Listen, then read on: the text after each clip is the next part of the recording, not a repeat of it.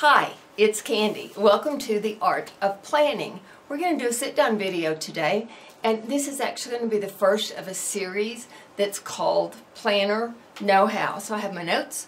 I have a couple of planners that we'll refer to, and we're going to get started. My notes are important because this is going to be a series, and I do want to be sure and cover some things in a timely manner, so I think they will be helpful to you. So I have a clock here. I'm going to start it because I know how long my battery will last, and I don't want to go over that time. So the Art of Planning, that's the name of our channel and everything I do in the planner world. And you know, I thought we kind of stumbled upon that just because we stumbled upon it. But I'm kind of thinking maybe we didn't just stumble upon that. I'm a big believer in divine intervention, and as I get further and further into the planning, which I dearly love now, and I'm so happy to have found it, I kind of think maybe more that we stumbled upon that name by divine intervention, because it's coming together more and more about planning, how it plays a lot in what I do, how I can share it with others.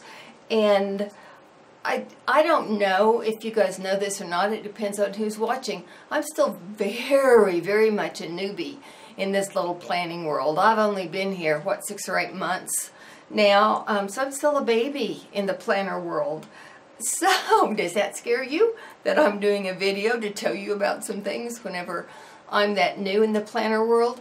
Well, I may be new in the planner world, but I'm certainly not new to planning. I've been planning for probably a good strong 15 years, so I've developed the way that I plan strategically and that I plan in business.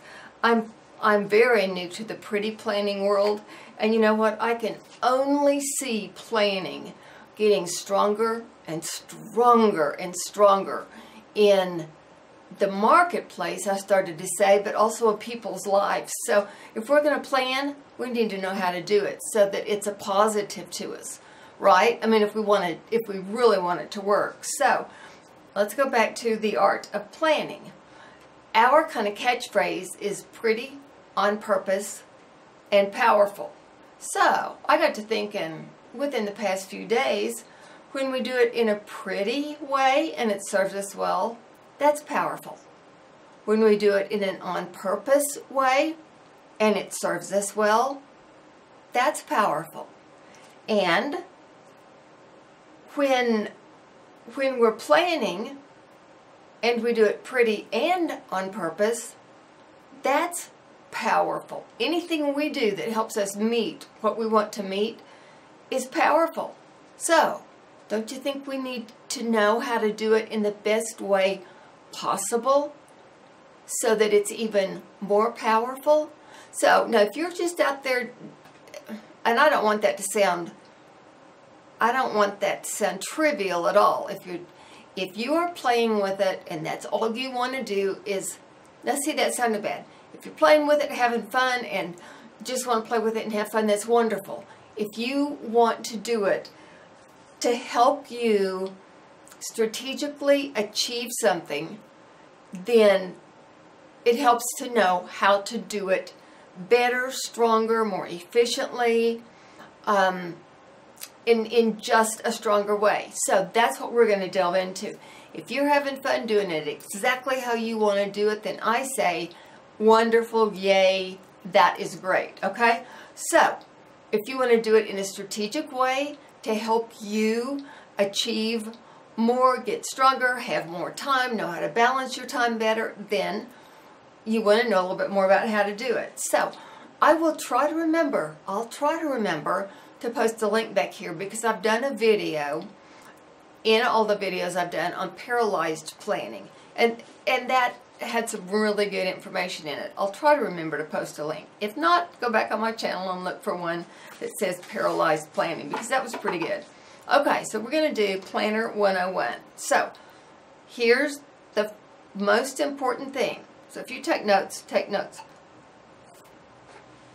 The first thing, the hardest thing to do sometimes, is to start. I know that sounds real elementary, but it's not. You got to get started. You can research, you can look, you can watch videos all day long, but you got to get started. Find a system, find a planner, or pull out your planner if you've got one buried someplace, but get started, okay? Get started, okay? If you don't have a system, get one. Just find one that will work. My foundational system is Franklin Covey. Now, this is the one I do my very most work out of. Like this, if I could only have one system, it would be the Franklin Covey system.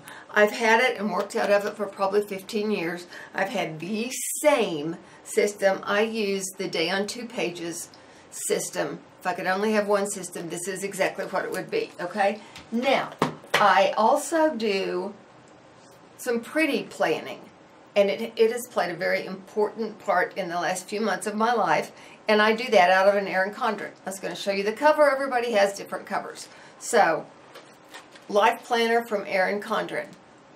It's wonderful. A lot of people use it, so you can get a lot of guidance out of listening to YouTube's people showing you how they plan. Most everybody does a plan of the week, a plan with me, that kind of thing. So you'll have a lot of guidance and help in that one, if that's what you want to do. Find a planner and get started, okay? Now, I want to interject here. Whenever I started looking several months ago, probably last May or June, something like that, I got real confused when I was researching planners, because people would often refer to the name of their binder as their system. I need to backtrack on that. That's what I heard.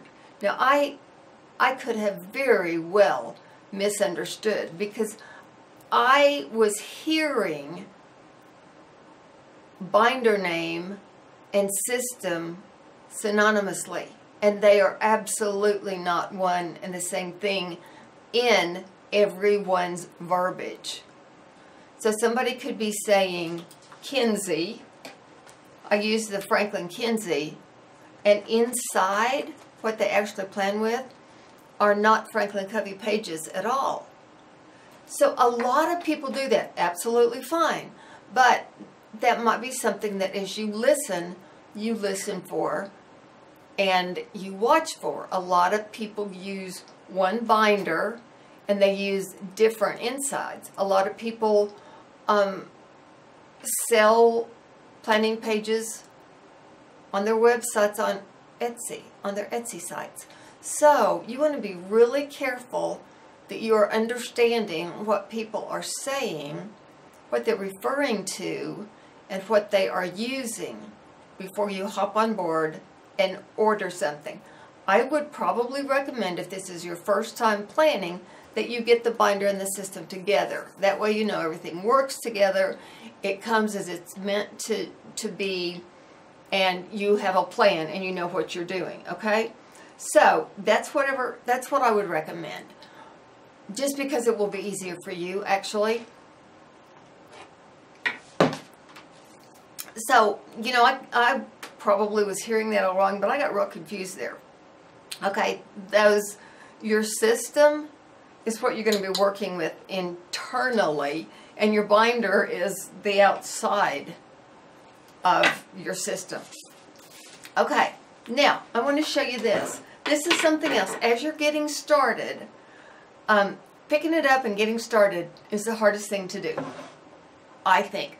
Then when you get started, how do you start? Well, you prioritize. Now, that's the hardest thing to do. Okay, you get your system, you get it all together, and now you got to prioritize. Now, let me suggest, because this is why this is all crammed together, because this is super, super duper important for you to do. You need to make your list of what you want to achieve, what you need to do. Now, if you're a stay-at-home mama, you probably still have things to categorize. You may still donate time at the food bank. You may still run another organization. You may still be the PTA. It's called something different these days. You may have a home business. So prioritize the different things in your life that you need to devote time to today. Tomorrow it could be totally different. But each day, prioritize what you need to devote time to during that day. Okay? Then categorize them. And here are the categories for each block of time that you need to devote some time to today. It will be A, which are the most important things that need to be done. It will be B, for things that still need attention today, but they're not the first things on the list. And then it will be C. And your C's are kind of things that, you know, it'd be great if you can get to them, but if not, you can put them off. Okay? A's, B's, and C's. Now within your A's, it's like A1, and that's like as soon as I get in the office, in the kitchen, get up, as soon as the kids get off to school, I got to do A1. A2 is I got to get to that too, but it's not the first thing I touch. A3 is it's at the pretty much the top of the list because it's in the A group. So you get the opportunity to decide this has got to have my attention first, this has got to have my attention second, and then I got to do that thirdly. Okay?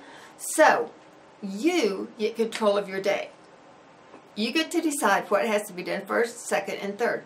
So if you have 3 things that need your attention today, 3, you got to do stuff at the house, you got to do stuff at the church, you got to do stuff with the sorority you're involved with, then mark off 3 different blocks of time.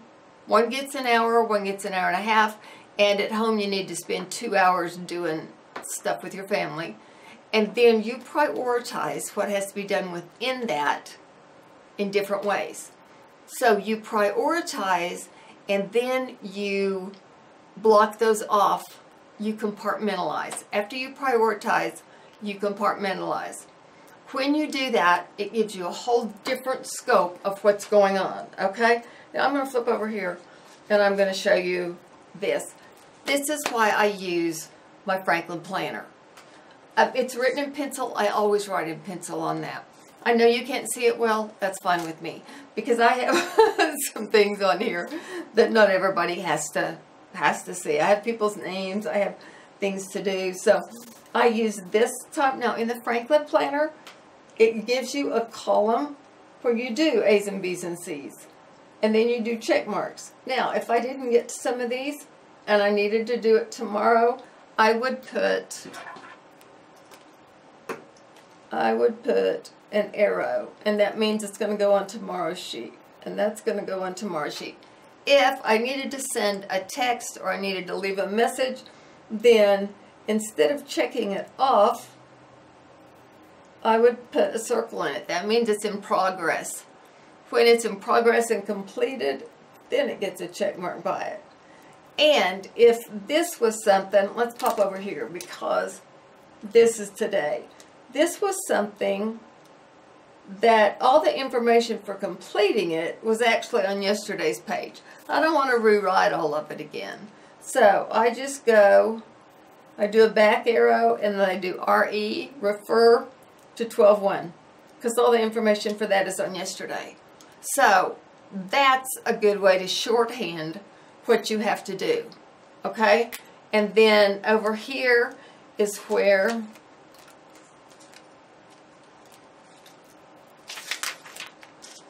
I make my lines, and then I do information up here, and then this is for things I want to order today. And then I still have some other planners that I would like to see and work with and see how they work. So this says shop planners. So I just want to sit down and really look at some things. Okay? Now, well, we don't have much time left. Okay, now,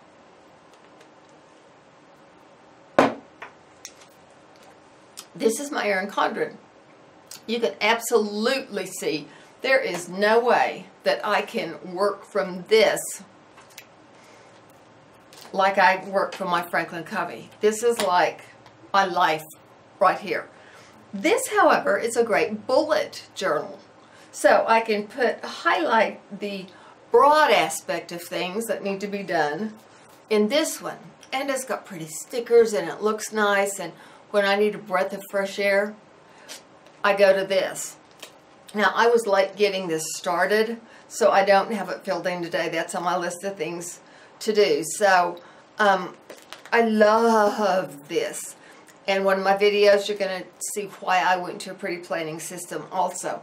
But I absolutely love this, but it's for a much different planning reason than my Franklin, okay? And I'll share that at some point. So, whenever you prioritize, you saw how we did that. And that will just help you so much. You prioritize and then you categorize. I hope that made sense, because that's like, oh my goodness, that releases you like crazy. Give yourself some time in your planner. Everything does not have to be, every minute does not have to be used up completely. Good planning is going to release you. It's not going to tie you down, and you're not going to just be tied to your schedule. It's actually going to get stuff out of your brain, like your brain's all clogged up with what has to be done, and you feel just, I don't know about you, but I just go crazy when it's all in my brain, because there's so much stuff running around in there, I don't even know if there's any way I can do it. When I put it on paper, one thing is I find out I don't have to do it all today. Some of it I can totally release, some of it I can do this weekend, and some of it I can do tomorrow. And that is so helpful to be able to see that on paper. It will just make it all look and be easier. So, and if this on the Franklin, if the way my schedule looked here only looks like a super busy, crazy person that has way too much to do, then remember, I'm looking at you, because I would be willing to bet that's you also. We all have different things to do, but we're all super crazy busy in this world. So, that's us. You can make your day and life easier. Your planner can do that, because it lets you look at things totally. There we are. We're out of time. Okay. And I don't know how to shut that off. So, and it worked out perfect.